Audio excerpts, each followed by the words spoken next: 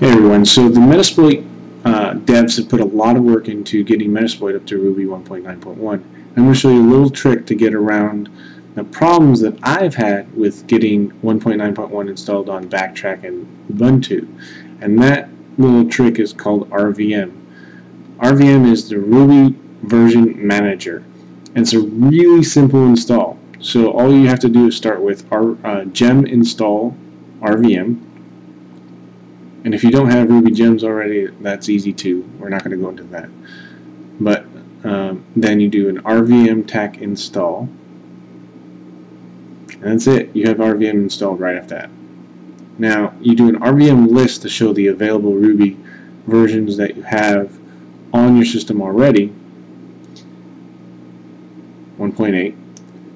And what this whole package does is allows you to have multiple versions installed on your system. So we're going to try and install 1.9.1, and it says you don't have it yet, but this is how you can get it.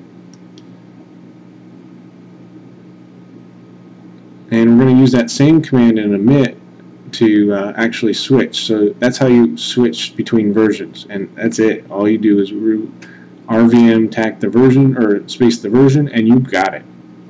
So the download's about 8 megs for the 1.9.1. That'll take a second, and I've done a lot of cutting up here.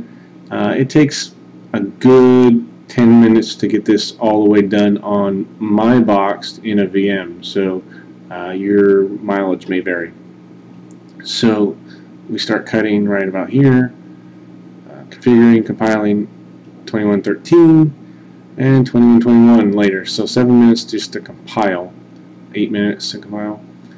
Installing, doing more cutting, not enough, updating, and installing, done. And that's it. You have Ruby 1.9.1 there. And all you have to do again is switch to it using the previous command. And that's it. So, Pentest Exploits Framework 3, MSF Console, and let's see if it's really that fast. This is not cut.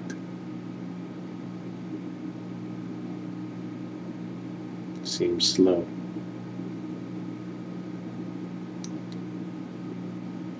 But it is faster if you switch between them and do a clock. You'll see the difference. So let's go over some of the commands we use. Gem install RVM, RVM install, RVM list, RVM version, and then the install for the version that we want to install. And that's it. It's real simple. You can find out more at their website, which is rvm.beginresqn.com. It's a cool little animation on it. And I want to thank CG and HD for helping me out. And you can find out more about me at room362.com. Thank you very much.